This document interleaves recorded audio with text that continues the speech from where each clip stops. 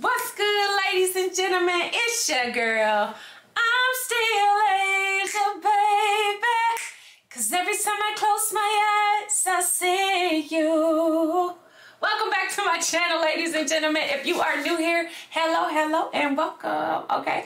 Make sure you like, comment, and subscribe. Hit that notification bell so you don't miss any videos from your girl, okay? Believe that. As y'all can see, I got my special guest today, my hubby. Salute to all my rebels BJ out there. in the building. Salute to all my rebels out there. Let's get into it. Let's go. Everybody that kept saying, you gotta bring BJ back for this, y'all, it's all in the comment section. BJ probably ain't even seen it, y'all. From the last video I did, y'all, of Bill Burr with this one in particular, y'all was like, you got to bring BJ.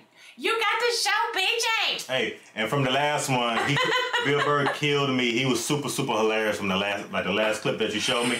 So again, hey, I'm here for it. I'm super optimistic. I'm ready for it. Y'all, what you got for me? No reason to hit a woman, y'all. I don't even know why I showed him that video. Like, I got to the end, I was like, maybe I shouldn't have showed him this. Y'all just let me have it. Y'all could not wait. Yeah. So here we are. I'm like, but this one not like that. I think this one this was just a vibe. It's funny. I think you'll like this one. I'm trying to tell you. And if y'all watching right now, go ahead and like, comment, and subscribe.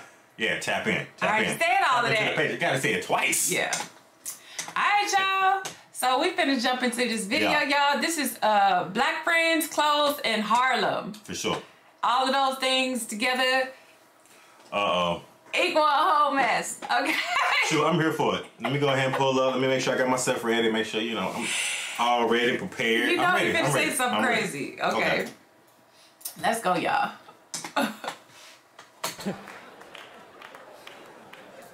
Actually, I got a couple of friends of African persuasion, and I gotta get rid of them, man. I gotta admit to you. I'm finding I'm spending too much money on clothes, hanging out with them. Because I gotta, like, fucking try to keep up with their wardrobe. Yeah. It's like every time they go out, they got all brand new shit on. All brand new shit. So when I show up with my white version of brand new, which is, I ironed the shit, right? I ironed it, right? It's good. They just start trashing me. I can't keep up with them, man. They got, like, fucking 58 pairs of sneakers.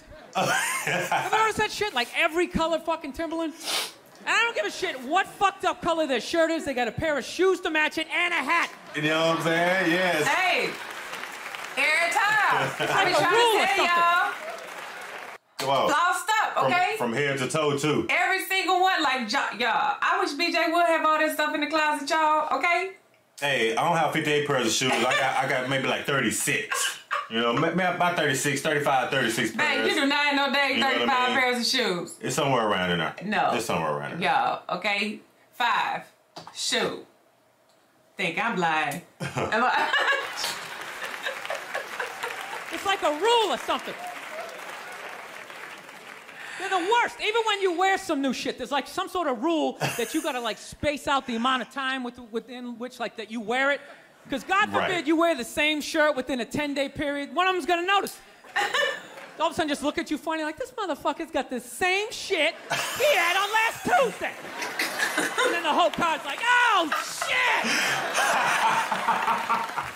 Everybody just starts making fun of your fucking clothes. 10 days. First they do the math, like, what was that, 5 days ago? 5 days? This motherfucker got 5 shirts. He got 5 shirts. And they start breaking it down. Yo, his first shirt be saying Monday, next shirt be saying Tuesday. Yeah. Yo, on the weekend, he ain't be wearing no shirt. No, man. Say.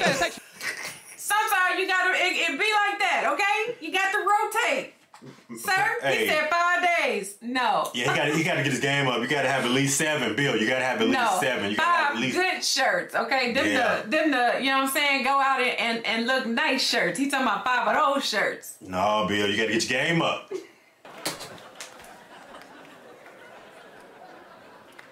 I'll tell you, it's actually funny. You know what? That's actually how I judge black guys now. When I first came to this, like, all black people scared me. No, I was like the typical white dude from like the suburbs, you know what I mean? Had no frame of reference, you know? So my only frame of reference with black people was like those, remember those early 90s gangster rap videos? Throw the fucking LA riots in there, man. Fucking horrible, Okay. Oh, gosh. I'm watching the videos. Look, he's got a nice car. He's got all the women, and he's still fucking mad. These black dudes are never happy. But after 10 years of living in the city, this is how I narrow it down. Whether a black dude scares me or not. Black dudes with dirty sneakers scare the fucking shit out of me. Oh, snap. Man, Talk to me, Bill. I figured out in my head, because I know from hanging out with them, that's the last shit that they're gonna let go. The immediate shit that they have on. So I think, you know, if his sneakers are fucked up, that means his life is fucked up. Every time he leaves his building, the whole neighborhood, oh, shit! Okay? Everyone I've been starts trying to making tell fun you. of. Babe, I said the last with time. the dusty shoes now. I did this video by myself already before, and I was like, wait till BJ see this. Just because I'm like, I know that you probably can relate just being a dude better than this. But Yeah, I promise you, I'm like, y'all, the first thing a dude will do, like, if the moment you step on his shoes, okay, they go crazy. It's a problem. That's what I'm saying. I mean, it's literally down to the fact that you can't even wear certain shoes when you go to certain places. For that simple reason. Right. Like when we go to the club, like you want to wear like your nice shoes, but we can't get no drinks spilled on them. Oh, It's gonna cause an issue. Oh, no. Can't have nobody step on them. That's gonna cause an issue. Let alone a guy walking around with dusty shoes like that. Yeah, okay, but if you know his shoes dusty, that means, you know what I'm saying? He not Hey, he going through some things. He going through life. Yeah, yeah.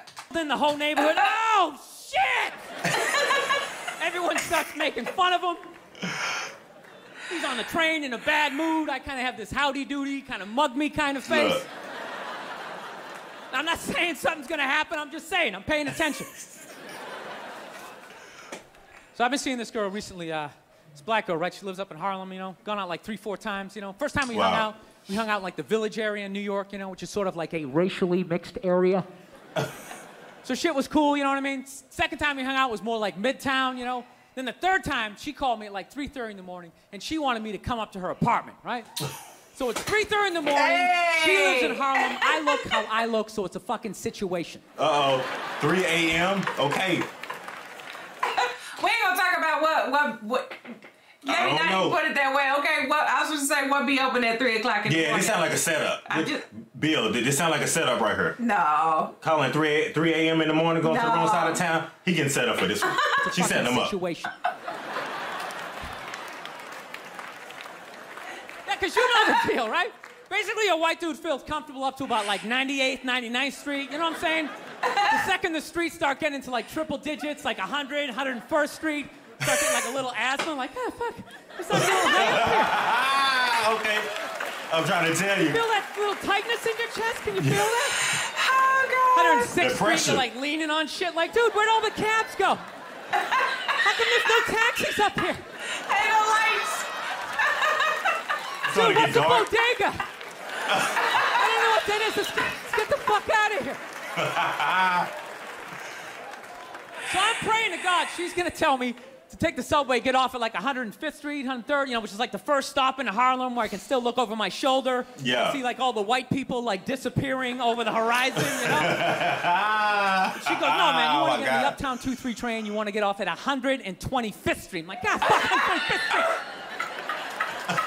Jesus Christ, that's like right in the middle of everything. I'm gonna be surrounded on all 4 sides. I can't fucking do this. Oh, God. He said, I'm gonna be surrounded on all 4 sides. All I can't 4 do corners. this. All 4 corners. He said, we can't be right around 100th Street, 103rd Street, where all the white people, where when you look around, everybody kind of like, they still right there behind you, but they just a little ways back there. Nah, brother. Nah. Nah, you way. To the hood, to the former bodega, brother. Yeah, that's where you going. Yeah. I can't fucking do this. So, at this point, I'm really trying to hide like the bitchy tone that's starting to creep into my voice, you know? And I'm trying to ask for really specific directions for when I get up there, because I want to know exactly where I'm going. So she starts naming the streets I have to go down, and every other street up there is named after like a black leader, you know? She's like, make a left on Adam Clayton, take a right on Frederick Douglass. I'm like, God, fuck Adam Clayton. Well, dude, go on the internet, look up Adam Clayton. Did he kill a bunch of white people during the slave revolt? Dude, I ain't going up there till I know what Adam Clayton did. Fuck this shit. Okay? He said, till I know what Adam Clayton did. Like that. And everybody in the city know that, like, in every city, in every inner city, every urban area, there's a Martin Luther King, there's a Malcolm X, you know what I'm saying? Like, come on. Dude, I ain't going up there That's all I know what Adam Clayton did. Fuck this shit. So at this point, I'm really having a battle with myself. Because I'm thinking I can't do this, right? I'm like, I can't do this, but my dick's going, no, come on, man, we can do this, all right? Just relax. Let's get it together. Pull yourselves together and get on the goddamn train, right? So as always, I listen to my dick. Oh yeah, I get on the train. By the time I get up... You're not the only one. He like, when you're in a bad situation, that's usually the last person you need to think about. It be talking loud and clear, obviously. That's the last person you need to be thinking about. Last person you need to listen to in this situation, buddy. Always, I listen to my dick. Oh yeah, I get on the train. By the time I get up there, it's like 5 or 4 in the morning, right? I'm staying on like Malcolm X and like Danny Glover or some shit, right? I don't even know where the hell I'm at. Danny. No. When I see the street, I want to go up. I want to go up St. Nick. I can literally see her apartment building, but there's like 5 or 6 black dudes standing right on the corner, right where I want to walk by. I'm like, fuck! No! Felt like I was on like some reality show at that point, like some sort of like white guy survivor. It was ridiculous. So I'm thinking, I gotta walk right by these guys, right? You know what's funny? I think that they were actually more surprised to see me than I was scared, you know? And I was really, really scared, you know, but I'm also really, really white, you know? Like shockingly Caucasian. Okay. You know what I mean? Like if you're not ready for me, I can like surprise you.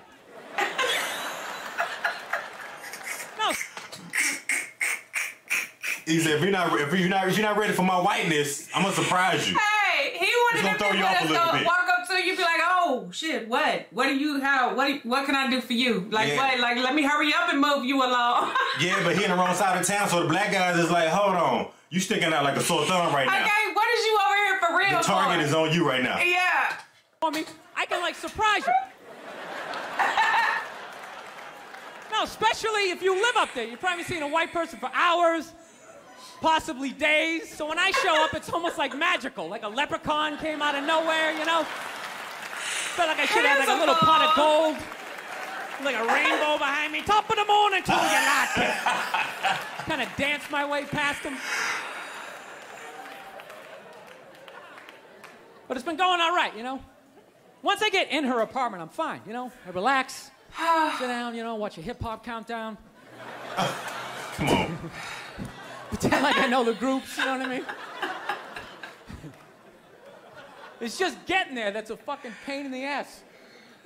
But, you know, I don't get mad at it, because I figure, you know, black dudes got to go through the same shit, though, right? When you go out to the suburbs, go fuck a white girl, right? Just that same awful feeling of just leaving your people behind, you know, just less and less of you as you're fucking driving out there. Probably start off lean and you're all fucking cool. 20 minutes in, you're driving like 10 and 2, the radio's off. Like, dude, I don't like this shit. I don't like this shit at all. The pressure. Too much grass, I don't see any rims. This is fucked up. None of the windows are tinted. I can clearly see white people in every car. This is fucked up. Listen, you guys were awesome. Thank you so much for coming out. No, man. God bless you. Thanks very much. He did not just go there. All right, man. Take. Oh my God, he did not just go there. He sure did. He sure did. He said he gonna be driving like 10 to 2. Oh, you gonna start seeing grass everywhere. Gosh. He said, you in the wrong side of town. You don't see no rims no more. I said it'd be like that though. It'd be like that. Man, he got me hot up in her. Oh my gosh, man, you cracking up. You over here sweating, y'all ain't sweating. No, he is tripping. Because I can see it, and I can see it just like a white guy, like he said, you going up to Harlem, like you're in the wrong side of town. A lot of times that's gonna be a setup. You know what I'm gosh, saying? 3 a.m. in the morning. No. And then he said, you know, the black guy gotta go to the white person neighborhood, and it's like next thing you know, you like leaving the hood, like all the hood buildings and all the ran down buildings, and next thing you know, you in like I guess here would be like Highland Park or something. Like you go to Highland Park and yeah, you know, okay, you like what in the? Okay, we made a wrong turn somewhere. That's what I'm saying. You're gonna feel like you set up or something. I just love how he just like correlates like race and everything. It just comes out in like just the most hilarious way. It does. He puts it into a context where it's a jokingly subject matter, but at the same time you still kind of like, yeah, but he's telling the truth though. That's what I'm saying. The truth though, like for real. Okay? That's what I'm saying. He laughing, but he for real. That's what I'm saying. Because everything he's saying, like most white guys is not going to say it. You know what I mean? They're going to think it. you know? Yeah. And it's perfectly fine, but I just like that he just like that raw. He just said and the way that he put it. Yeah. But yeah, man, you gotta stop thinking. You gotta stop thinking with your, you know what I'm saying? Don't get you caught up. Yeah. Every time. All of that to go all the way to 125th Street, okay? Should have had your behind there anyway at 3 o'clock in the morning. Yeah. I'm just saying. Yeah, y'all gotta have a meetup zone. We gotta meet at 100. At 100th Street. Sure, you better meet me for some coffee. He said when the streets are turning to Malcolm X, Martin Luther King, Thurgood Marshall. Yeah. I love it. Did you enjoy that? Yeah, man. Yeah, my face red, my face feels. Y'all, he got sweat and stuff, yeah. But that was good. He's super hilarious. Yeah. If y'all enjoyed this video, be sure you give your girl a big thumbs up. Please. Like, comment, and subscribe. Hit that notification bell so you don't miss any videos from your girl. And if ain't nobody told you, I love you. And I'm going to see y'all in the next video, y'all.